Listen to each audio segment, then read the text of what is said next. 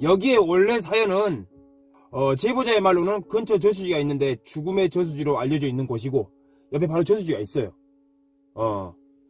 그 옆에 식당이 있는데 식당은 어느 날 원인 모를 화재가 나고 그 뒤로 방치. 보시면 아시겠지만 여기에 화재 그런 흔적들이 있습니다.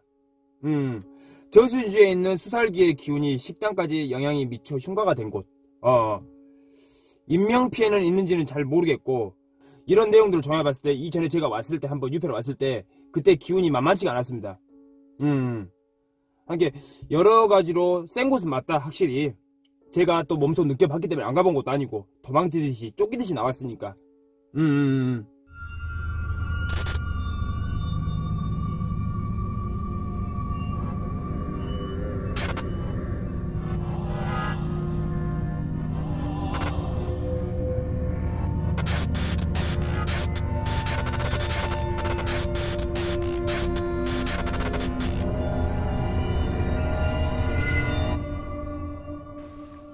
뭔 소리야? 2021년 4월 18일 여행 44탄 스타트 고. 공포방송 넘버원. 지금은 또마시대. 가자. 신속히 이동하라. 파로파로미. 뭔 소리야?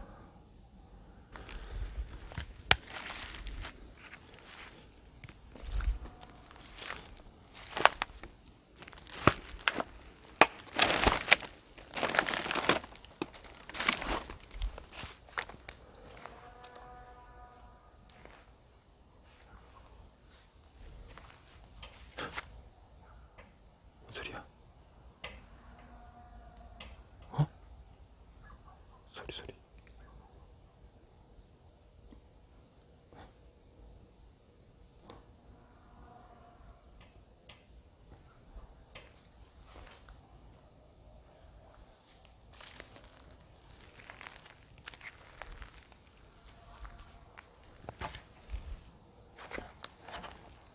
사람 소리? 사람이 있어.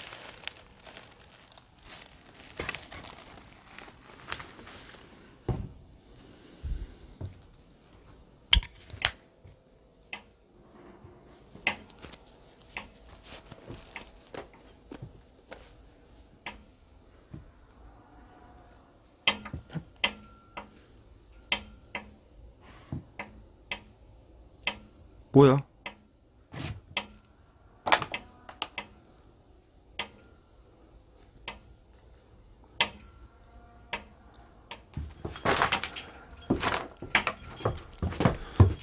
와.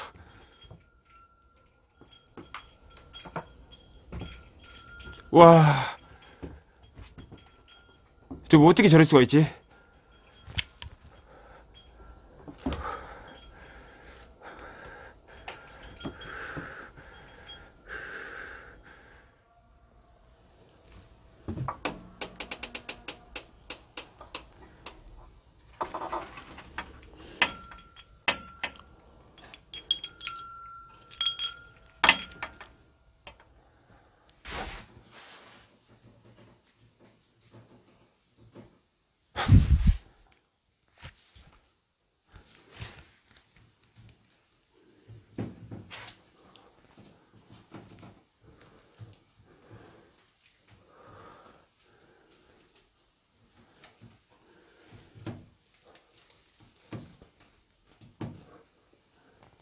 혹시 계십니까?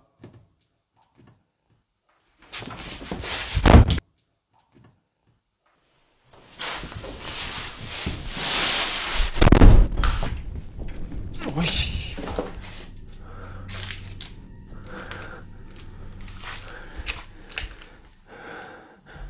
어이씨, 깜짝이야.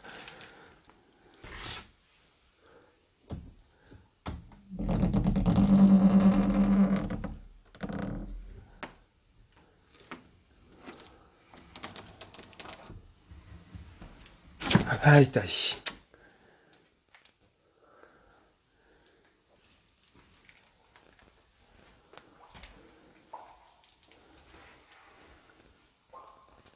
이거 지하다. 와.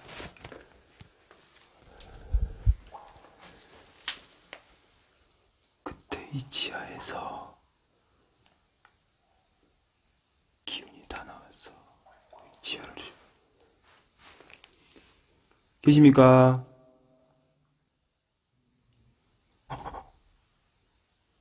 방금 뭔 소리?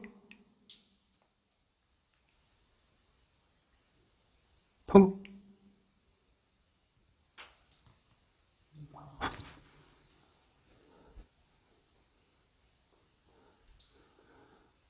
혹시 누구 계세요?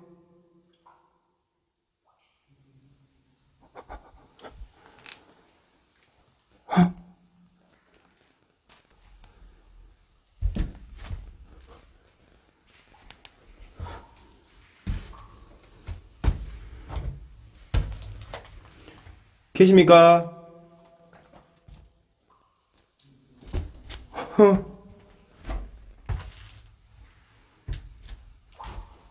안에서 뭐 소리나?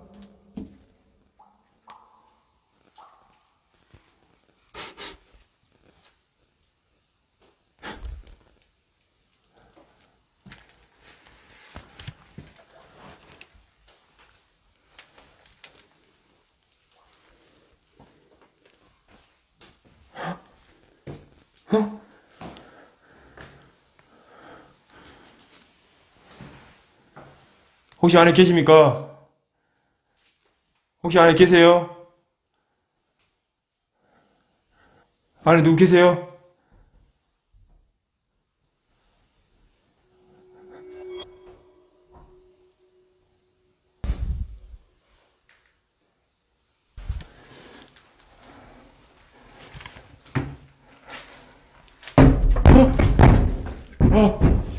와, 씨.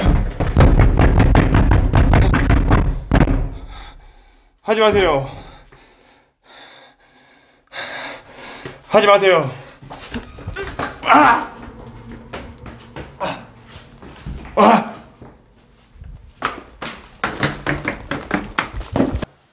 혹시 안에 계십니까? 혹시 안에 계세요? 아! 아!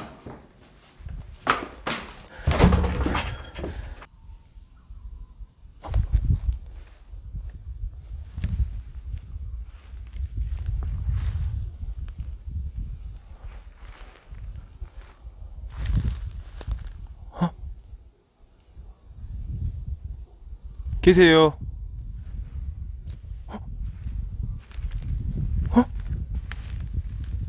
뭐야?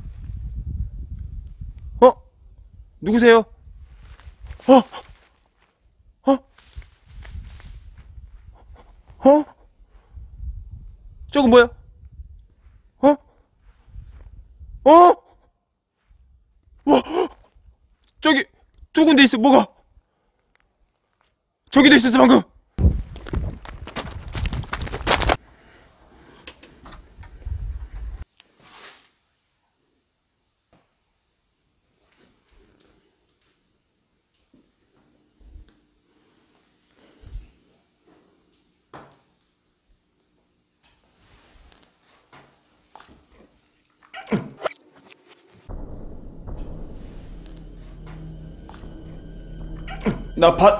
잠깐만.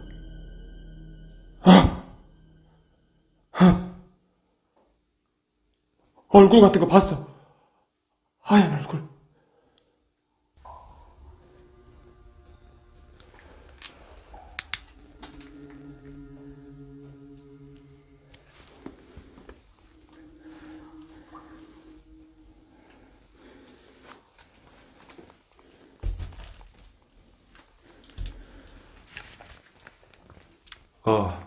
잠시 들어갈 테니까 화를 좀 삭히시고 얘기로 하시게요.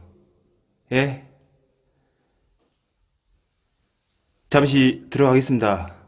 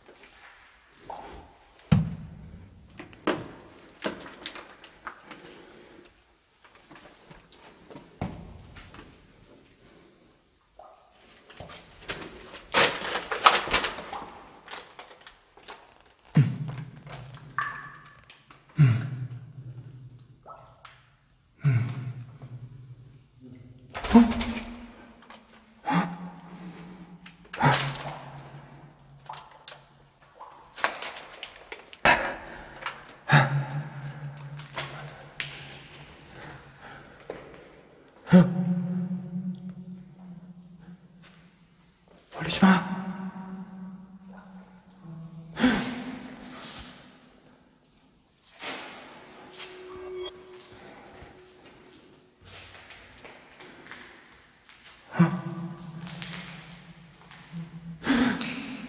어디 계세요?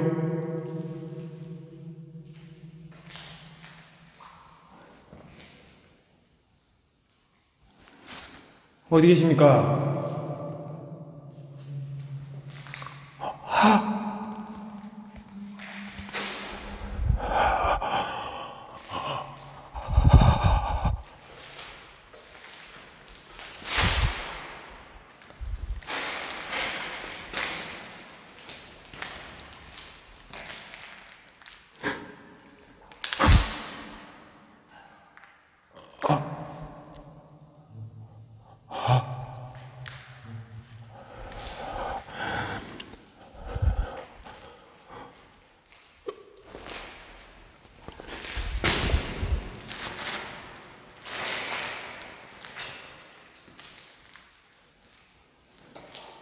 제가 담배 좀 드리겠습니다.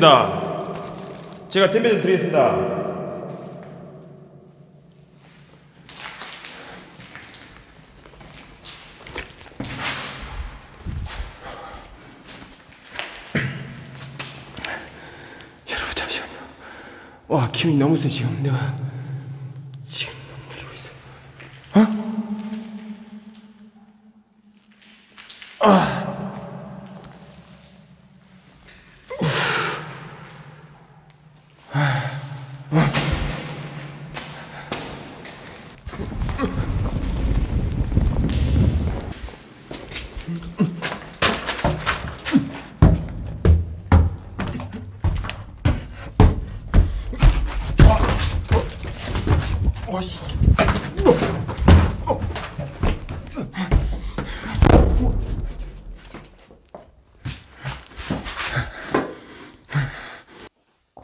누가 당겼어?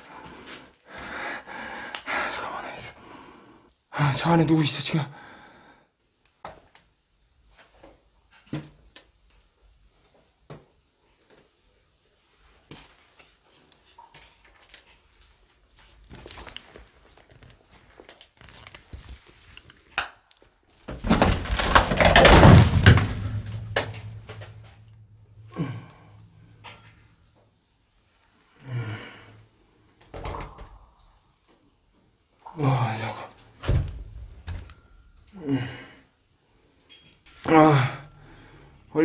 올리면 안 돼.